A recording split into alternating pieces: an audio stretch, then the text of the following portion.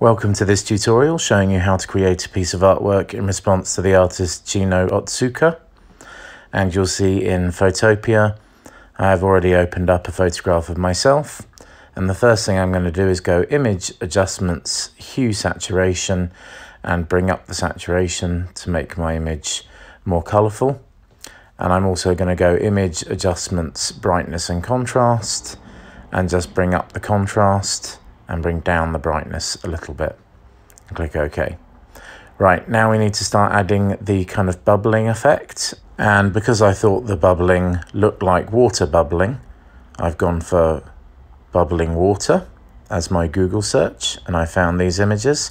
And I'm just using the lasso select tool just to kind of select a rough area of bubbles.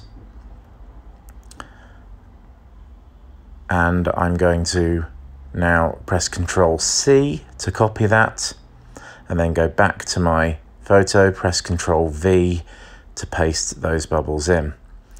And I'm just going to use these bubbles to kind of surround the area of my face that I want to be showing.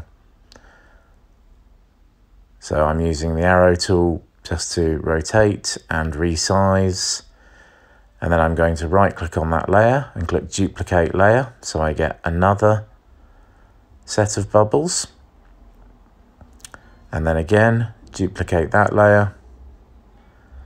And I'm going to just keep doing that.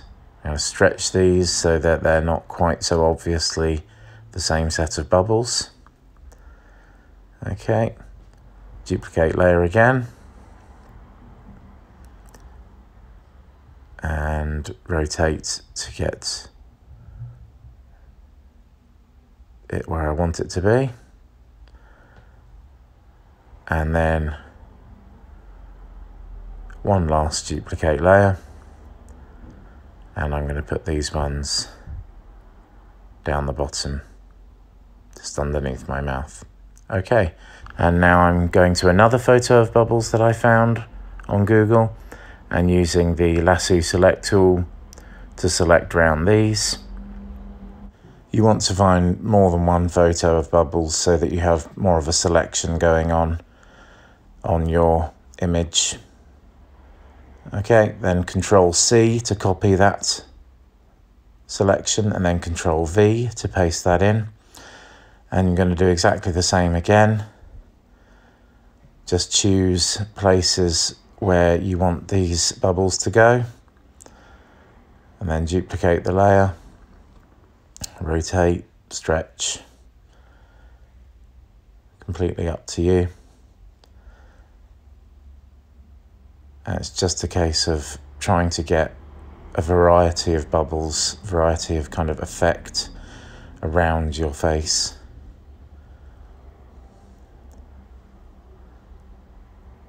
Okay. Right, one more up here, I think, and just rotate that so it looks different. There will do, good. Okay, I'm just going to bring the opacity down on a couple of these, just so they blend a little bit better with the bubbles below them. Don't worry about the colours not matching at the moment, that won't make any difference. Okay, right now, last set of bubbles here. And I found these kind of bubbles on a transparent background, so I would just get the bubbles themselves. And I wanted these to be individual bubbles rather than the other photos where the bubbles were all as a group, so that this would add a different effect. So Ctrl C to copy those, then back to this image and press Ctrl V. And then you can use the arrow tool to just resize, rotate, and position where you like. And then same as the others, duplicate those layers,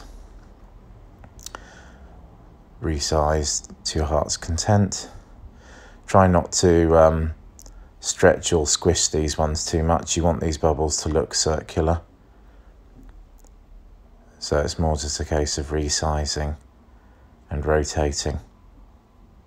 Okay, once I've done that, I'm going to select all my bubble layers and right click and click merge layers.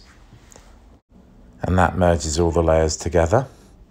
And then you want to go image adjustments black and white and click OK.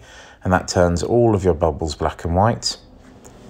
Then go to the drop down menu above your layer and choose overlay. And that kind of gives you this effect. And then you want to right click on the layer and duplicate it. And then right click on that layer and duplicate it again. And that makes the effect stronger each time.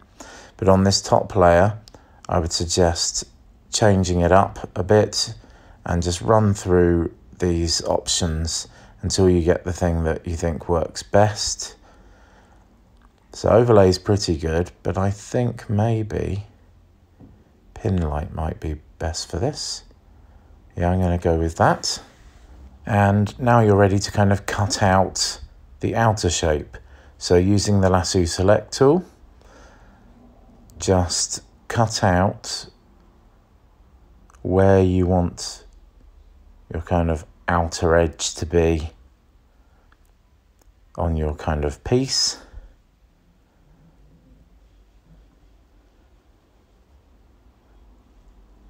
And then once you're happy with that mask, you then want to go select inverts so that you've selected everything else instead rather than the mask itself. And then on each layer, press delete, including the photo layer. And that gets rid of everything around it on every layer. Okay. Right, then on the top layer, I'm just going to go image adjustments, color balance, and I'm just going to make it a bit more yellowy. And this is really about tweaking this now so that you're happy with the overall effect. And I'm going to do the same on the photo layer, image adjustments, color balance, and just make it a bit more yellow. Click OK. All right. Now I think we're almost done. Just going to go to that top layer again, image adjustments, brightness, contrast, and I'll whip up the contrast just to make it a bit darker in places. That looks good. Click OK. And I really would like my bubbles to be a little bit more yellow, I think. So what I'm going to do is I'm going to make a new layer.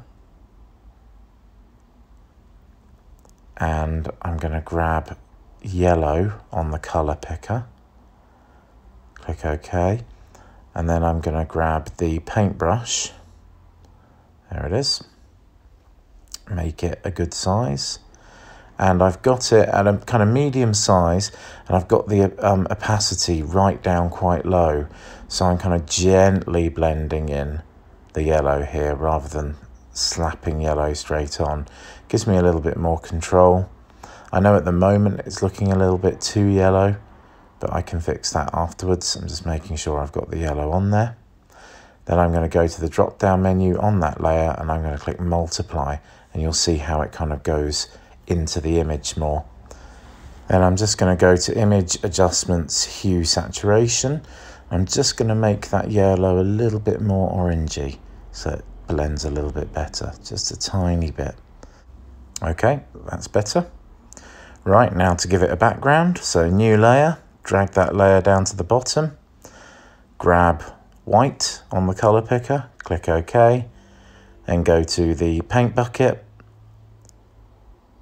and click on the background, and that will turn it white.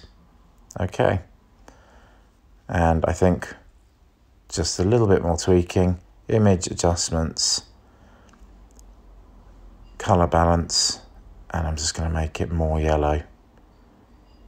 Click OK. And that is the image done and dusted.